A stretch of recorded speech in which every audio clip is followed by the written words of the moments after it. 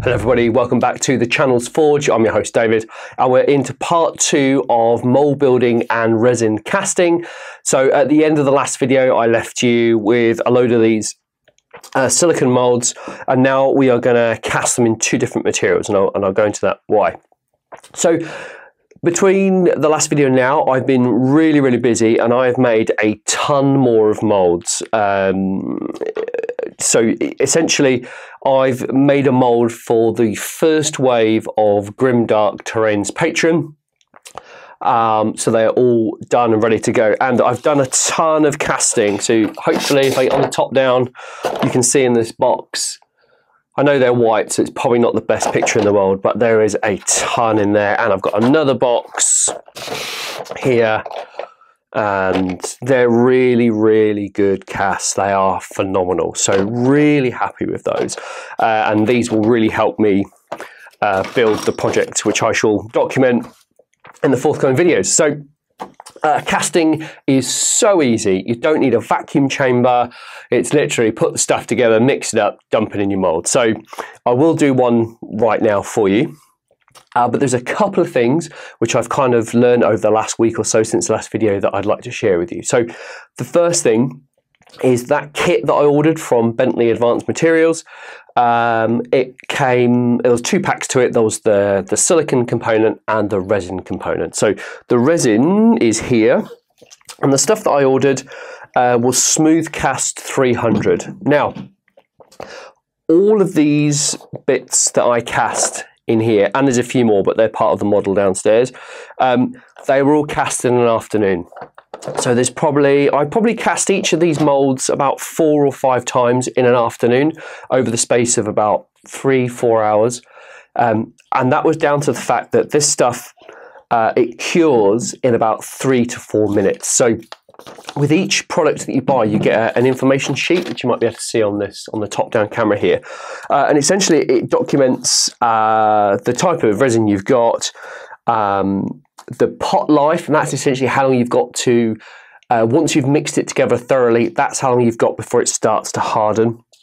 Which is 30 seconds for this stuff, and then you've got your cure time, which is 4 to 5 minutes. So, you know, once you've mixed this together and poured it in, 5 minutes later, you can pop it out the mold, leave it on the side. I just tend to leave it overnight just to fully 100% cure. It's already cured, but just for my own peace of mind, I just leave it overnight before I start sanding or moving it around or whatever. And then you can go straight into mixing some more and just casting, so you can really churn it out super fast. Now, when I did this for the first time, I only did 1 cast, and it came out beautifully, and I was really happy with it. Cool. And then I thought, well, I'll just dump a load in, mix it all together, and I'll just cast a ton up.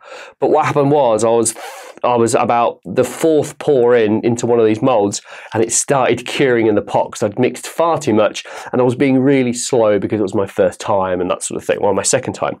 So what happened is I wasted a ton of resin because it cured halfway through pouring, which I was really upset about because it's quite expensive.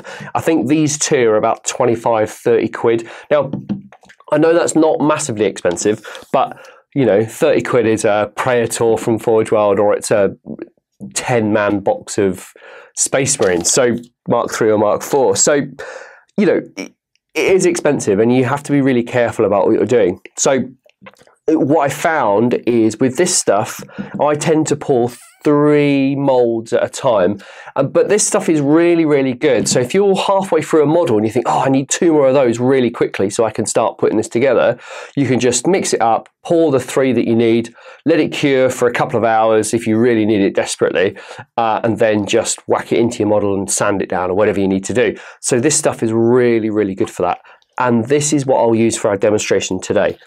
However, there is some other stuff, exactly the same brand, everything else, but this is called Smooth Cast 310. And this is really good because, and I'm just going to read the spec sheet to you, it's got a pot life of 15 to 20 minutes. So once you've mixed it up really good, you've got 15 to 20 minutes to mess around, scrape the edges, pour it in, be really careful pouring it into your molds. You can take a bit of a breather, a bit more of a relaxed attitude to it rather than just ham it in. You can be a bit more careful about how you fill the mold up, because if you pour too much in, it will create kind of like like a dome across the top. And what that'll do then is it means you'll have so much more sanding to do. Now I'm lucky because obviously I've got my CNC machine. I just whack it on that and flat it off and it takes minutes. Whereas if you've got to get there with some sandpaper for an afternoon, it's a pain in the neck. So this stuff allows you to be a lot more accurate. So if you're casting for the first time, I would highly recommend Smooth Cast 310, and all of these details will be in the description below, so don't worry about it. Next is another product which I think is really good, but it has its place. So this is Woodland Scenics, and it's plaster. C1199 is the correct term for it, and you've probably seen this in any hobby shop around the world. It's a massive brand, and they sell these silicone rock molds that you can mold, you pour your plaster into. And then you can put them on your polystyrene wall, join them together with a bit of plaster, and hey presto, you've got a rock face, which I will be covering in the next board build video, because I'm doing a custom build for a 6-game scenario that Boris and I are filming in about 6 weeks' time. So I've got to really move with that board, but I will document absolutely everything in that board build. So anyway, the reason why I'm going to use plaster is if I've got a wall section that I want to make, but I want to make it damaged, filing and sanding away and destroying these resin molds is so difficult. It's a real pain. But if you cast them in plaster, you can just take like a metal ruler to it or a tip of a file and just chip away at it. And it chips away really realistically, because you've got to remember that these wall sections, they're made of rockcrete or cement and natural stone, or stone shipped in from another planet, or using the indigenous stone on the planet that we're on. So this chips away really good. And the best thing about this is it's so cheap. £9.75p from the UK, and this stuff will cast 100 of these real easy. So you get some real good usage out of it. The problem with it is, I found if you've got lots of detail in your mold, it does tend to, when you try to pull it out of the mold, even if you leave it for 24 hours or even 48 hours, it still tends to break in the mold because it is quite fragile compared to the resin. So you have to be really careful about how you pull it out of the mold. And it contains a lot of air bubbles. So I've managed to get some of the casts done where there's minimal air bubbles, but you still get way more compared to the resin, which you hardly get any. It's only in the top where it bubbles over, but you sand that flat, so it doesn't matter. So use this in the right application. So what I plan to do in future boards, not the one I'm building at the moment, is that, I can have a wall section, and if we want to make it destroyable terrain, I can cast the same part in plaster, make a destroyed version, and then switch it out for the immaculate version. So the wall will be fairly modular. And if we've got a whole wall section, we can just make a big crater in it, glue that all together, switch it in, switch it out. So that's one advantage of using the plaster, and it's a lot easier to chip away, like I said. So I will do plaster today as well, just so you can see the differences, but it's really cool. You could also use it as a bit of a practice as well, because it's super cheap. You can practice your molds, make sure you're happy. But if you kind of know what you're doing, I probably wouldn't bother, but it just depends on how you feel, really. The other thing to talk about with the plaster and these molds that I've made, these are really basic molds. As you saw in the previous video, I got the stuff I wanted, double side taped it to a Lego form, dumped the silicone in the top, and that's it. Then we cast what we've made. If you wanted to make a much more complicated mold, like a 2-part mold, like Forge World does, for example, I might go into this later on, but right now I don't need to make a complicated mold. You will get a better result for the plaster because you're not trying to tease it out of this tiny little space. You'll have a mold that comes in 2 parts. So you make your complicated mold, or 2-part mold, I believe it's called.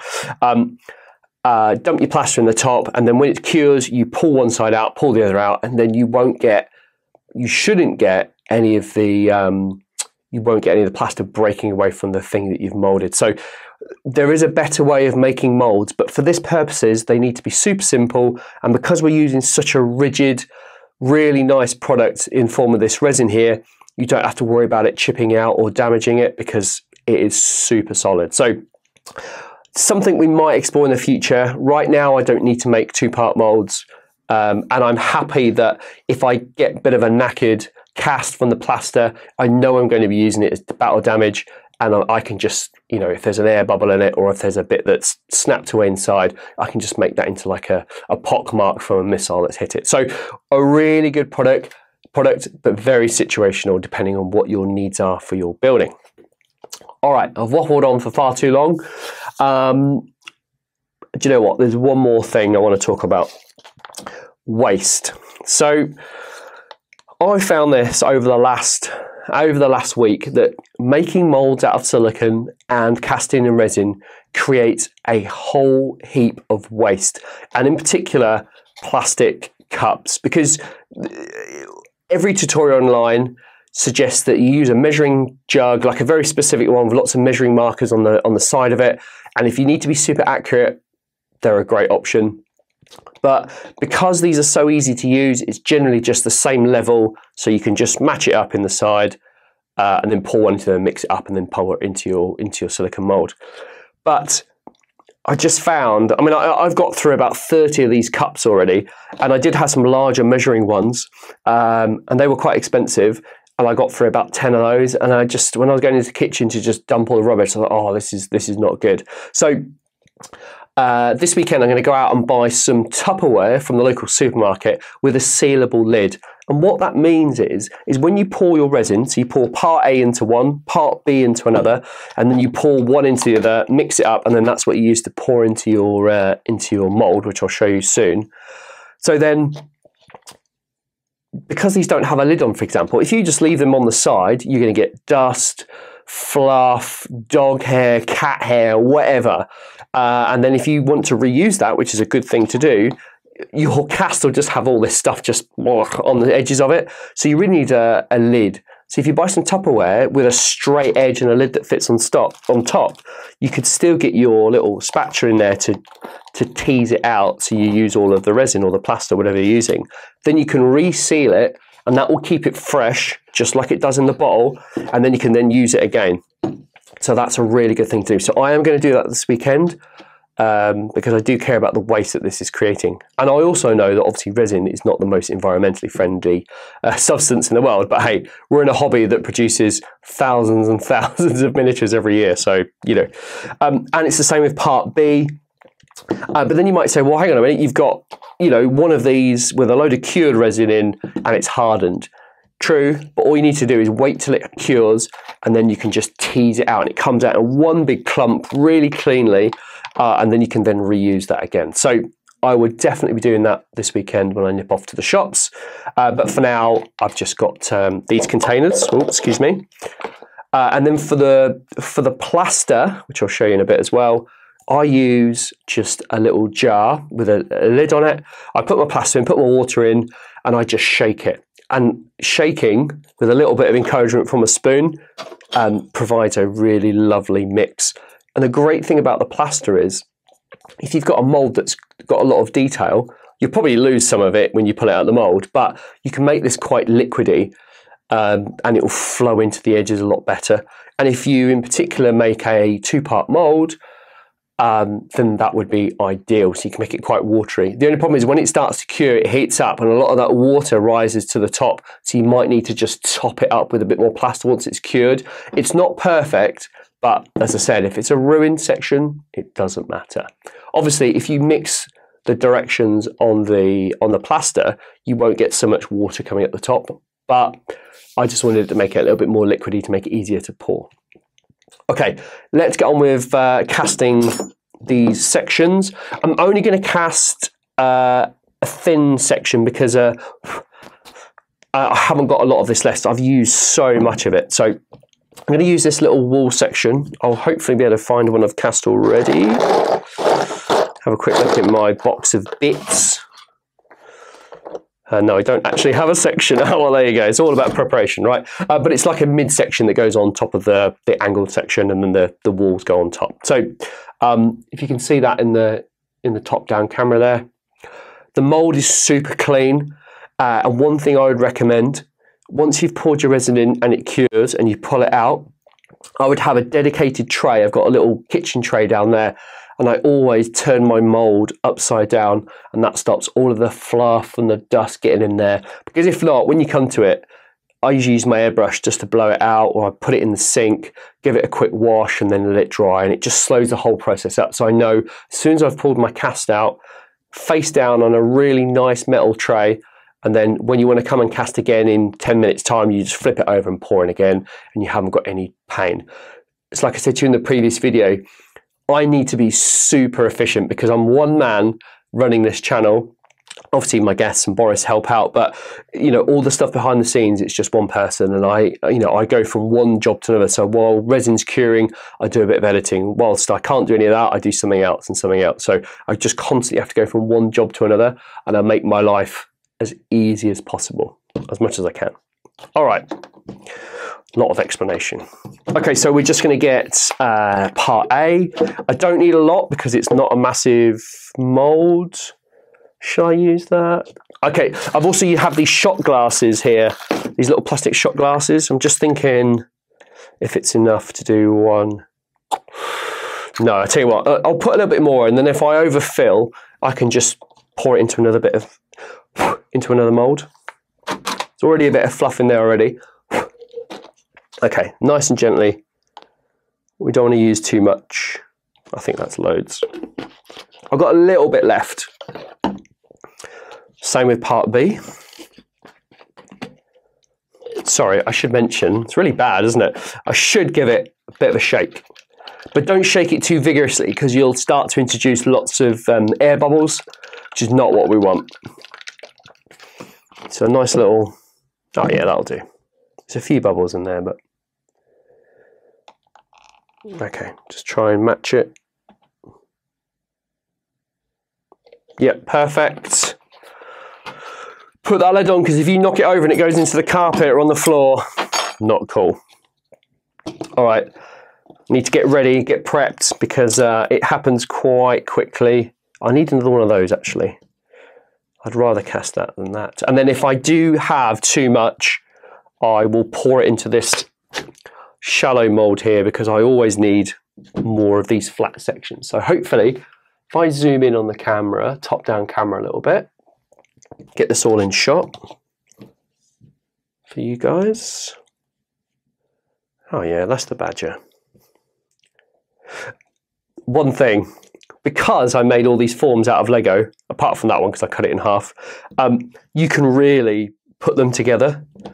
And because it's Lego, you know, 2x3, 4x4, whatever, you can really package them up together. So when you pour, you're not wasting any resin. Okay, there might be a bit dripping onto the mold, but it comes off super easy and you don't get it on your work surface. But that is one of the advantages for using Lego.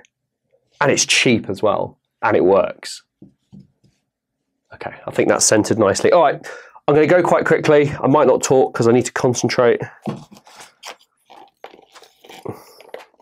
Just try and be as organised and methodical as possible.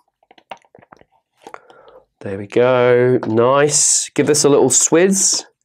It will start to heat up, so the chemical reaction creates heat, but it doesn't get too hot. A nice gentle stir, got to be quite quick. Pop that in there, and then we just go straight on with the pour. Nice and steady. Just filling that mould up beautifully. I know my hands might be in the way of the top down, but don't overfill it or you're going to have to do a ton of sanding, which is not cool. Well, I won't have to do a lot of sanding. You guys will. Unless you've got a CNC machine, which I highly recommend purchasing. We've got loads left actually. I was a bit too keen, so I know I need some of these sections here. Oh yeah, look at that. Some flats. Oh, loads actually. Yep, that's good. I'll get one of these flat plates. Lovely. I'll do this little section here. I don't think we'll fill it actually, but oh, we might. Oh yeah. Oh god, there's loads. We'll do this little one.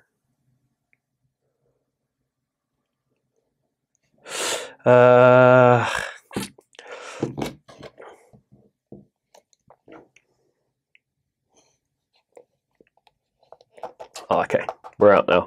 That's good. Cool.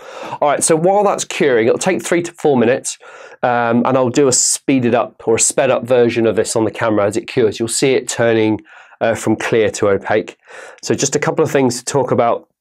We'll use this one as an example. So this was the first mold that I made, and there was the way that the models are designed to save as much printing resin as possible, I guess.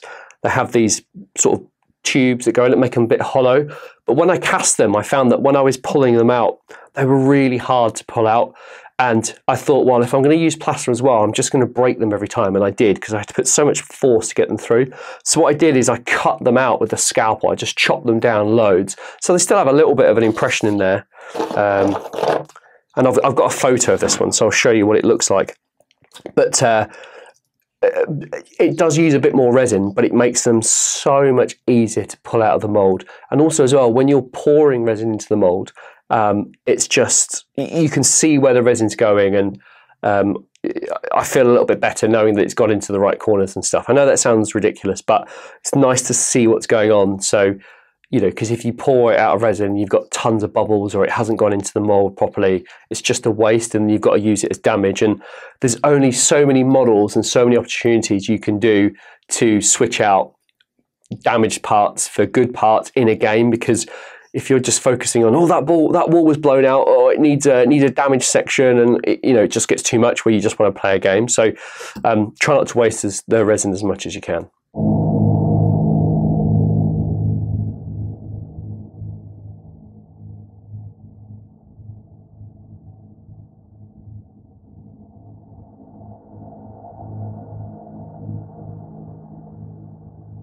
There we go, and you can see a time lapse of that resin curing. So that was about 10 minutes in total. I nipped downstairs to do something else, but it will be ready in 3 to 4 minutes, which is pretty impressive. So I'm just going to demold some of this now. So I'll just start with the little bit that we did there.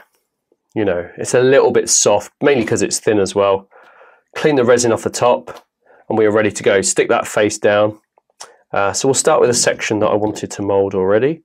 So all I do is I just gently tease those edges. Don't need any mold release or anything like that for this product or this silicone. Split it with your fingers and gently, very gently, just tease it out. And there we go. We have got a really lovely cast. I know that's probably quite hard to see because it's white, but I will get some photos and overlay that if you can't see it. So really pleased with that cast. And then we'll just do the same, just tease it out, just be really gentle. There's no point rushing it. You've spent all this time, effort and money. You might as well just do it properly now. Now in this one, you can see that there's a little bit of silicone there. I need to redo this one because under there, you can see that or not, there is a huge air bubble. So not cool. I can file it out, but like I said, it takes time and effort, which I don't have. So I'd rather just remold it, get it done, and then it's good first time every time. Squeeze it out. That is a beautiful cast. Very happy with that one. And then these longer sections, just gently tease them out. And then just pop them out. I'll put all these sections back. So, in the space of, I don't know, 15 minutes? If I weren't doing this on camera, that would probably be done in 15 minutes. And I've got 1, 2, 3, 4, 5, 6, 7, 8 parts done off that tiny little bit of resin there, which is really cool. And then obviously I mentioned earlier that, you can reuse these pots. This needs to cure a little bit longer. It's a little bit thinner, but that can be scraped out and then you can reuse that pot as well. So a great cast from those parts. Next, we're going to move on to the plaster, and I'm just going to cast this large section here, and then we'll do a comparison between the two, which will be a lot easier. So again, reusable container, a little bit of water in there after I washed it out. We won't need a lot of plaster. There are directions on the back here, about how to use it. I'll just read them to you very quickly. Pour 10 ounces of plaster slowly into 4 ounces of cold water, mixture ratio 2:1. Let stand for 2 minutes, stir thoroughly for 2 minutes. Yeah, and that's fine. So, sounds really bad, but I just judge this by eye. I've used this stuff so much in the past. I just mix it to the consistency that I like. That's more important to me. But if you want to get your scales out, go for it. Okay, so just pop a little bit in there. I've got some water here, just cold water. I just tend to add a little bit, mix it up, get it to the consistency that I like. And we just want it so it will flow nicely into the mold, but not too much water in that it leaches out and it just causes a big pain. I've actually put a tiny bit too much water in there, so we'll just put a little bit more plaster just to calm it down. There we go, see how we get on with that. Messy job. Give it a good stir. It says 2 minutes, but you know, this is such an intense kind of stirring. You don't need to do it that much. This stuff very rarely fails. Yeah, that's all right. I think I might just put a tiny little bit more in, just to thicken it up.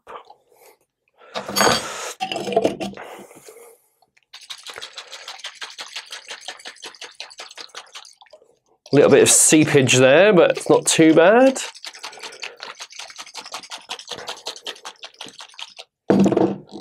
Oh. Yeah, I'm happy with that. I don't know if you can see that in the top-down camera very well, but you know, that's pretty good. Now this will take a lot longer to cure. And if I was doing my best Blue Peter impression, I would say, here's what I've done earlier. But unfortunately, I wasn't as prepared. So I'll just have to go away, do some editing, come back, and then show you the comparison. But you guys won't care because it'll happen in a matter of seconds. So same process, I'm just being really steady as much as I can. Nice and gentle pour into that mold. Really good consistency. Nice and gently. Beautiful. Okay, and I'll just give it a little tap just to make sure it all goes in the right edges. You can see that on camera, good. I've got a little bit left, so I might as well cast another. I'll cast this section here. No, I'll do another wall section. Look at how those meet with a bit of Lego. Oh, pour that in there. Good. Still got a little bit left, so why don't we do some of these flat sections? That'll be pretty cool. I'll just move that down. Give that a little tap. We'll do this larger one.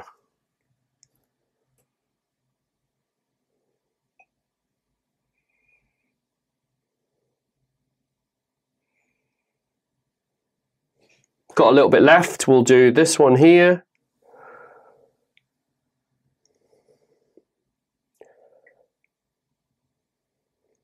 Yeah, and we'll just dump a bit in that one. The beauty of it is, if you misjudge how much resin or plaster you need, you can just pour it in. And if you've got a few spare molds going, you never know when you might need some extra parts. Or if you're building a model, what I tend to do is I tend to plan it out with the 3D prints I get from Goldie's Prints, Brad at Goldie's Prints. I plan it out with the prints that he sends me because they're beautifully flat and smooth and really lovely. I plan what I want to build, and I've got multiple prints of all of the different options. I plan it, I write how many I need down, and then I just cast and cast until I've got everything I need, usually in an afternoon. And then once it's all cast, I sand it all flat, and then I start constructing the model. And you'll see that in the board build video that I'll do for this particular scene. I'm not going into too much detail because I want to keep it a secret as much as possible. Okay, cool. Could have done with a little bit more plaster in there. I don't think we're going to tease any more out. Anyway, it doesn't matter. We'll sand it flat, it'll be fine. Okay, I'm not going to do the time lapse of this curing because it will probably take 3 or 4 hours, and I can't imagine it will be a very interesting video to watch. So I'll pause it there and I'll come back to you when this is all cured and ready to go. All right, it's been an hour since I poured the plaster into the molds here.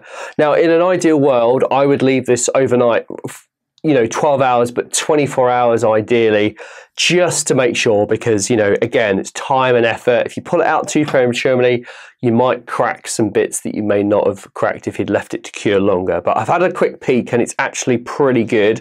So I'll start with these bits here. And again, we're just going to tease. Comes out so nicely. Tease these a little bit.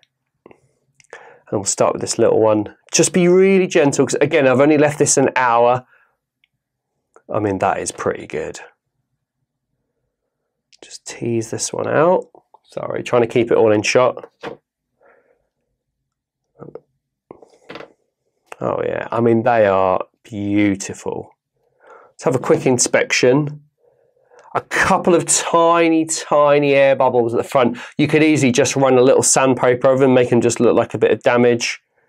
A little bit of air bubbles on the inside, but do you know what? If you've got some liquid green stuff, no problem. Now for the big ones. I'm not too confident in these ones because I say it's a bit early, but we'll see how we get on. These ones are much deeper, so they're going to be a bit trickier to grip the side of and pull them out. I think we'll be all right. Just gentle pressure. Oh, do you know what?